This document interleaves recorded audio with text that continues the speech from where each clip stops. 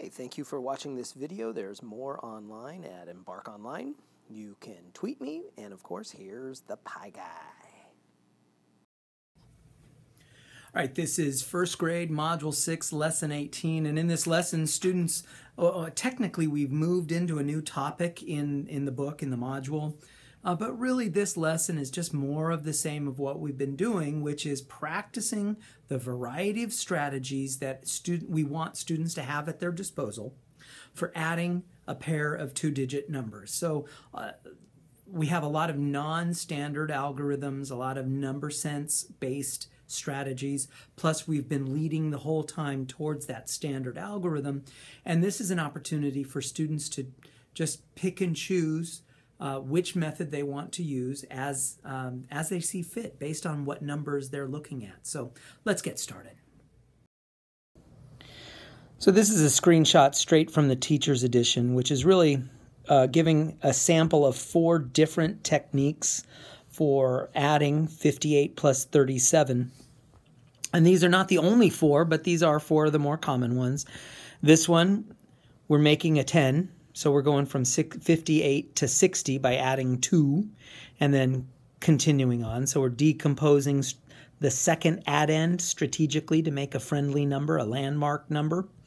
Let's see, B right here.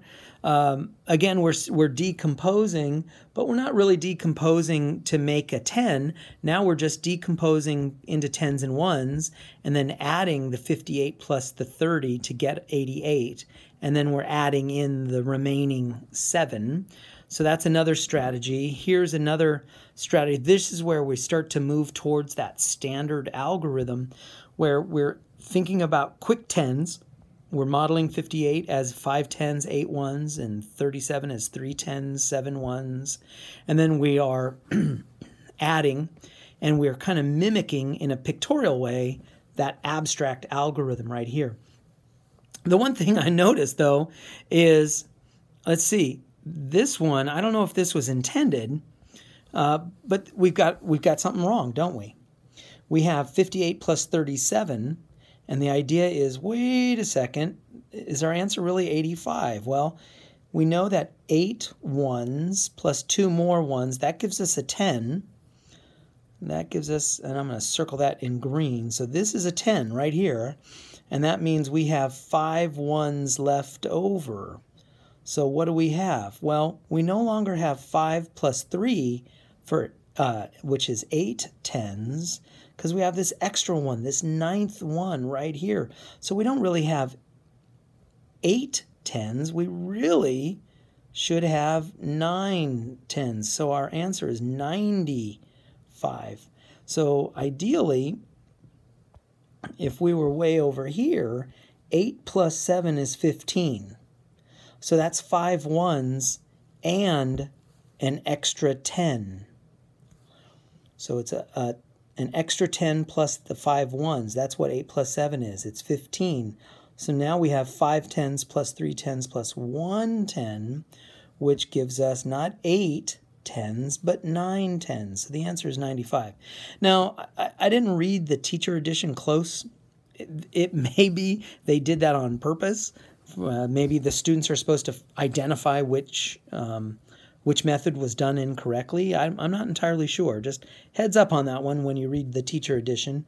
And then the last method here is, of course, decomposing both numbers into 10s and 1s, and then adding the 10s together, adding the 1s together, and then adding those 2 subtotals together. So we got a lot of different methods, and right now we don't really care which methods the students choose. In fact, we like all of them because they're all number sense. They all make sense, numerically. Like none of them are just rote memorization. We really want to get in our students the habit of understanding what's going on rather than just rotely following some rules. So the idea is then give your students plenty of opportunities to just practice whatever strategy they want. There's at least 4 different strategies.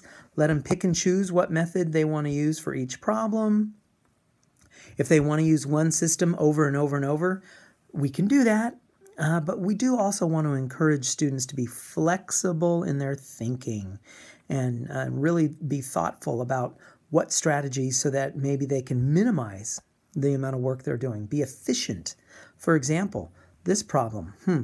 I see really this is 60 and 1. I see this is 10 and 5. I can almost do that in my head. 60 plus 10 is 70. 1 plus 5 is 6. So our answer is 76. All right, that's a good method. We might ask our students to write it down like this. 60 plus 10 is 70. 1 plus 5 equals 6. And then 70 plus 6 is 76.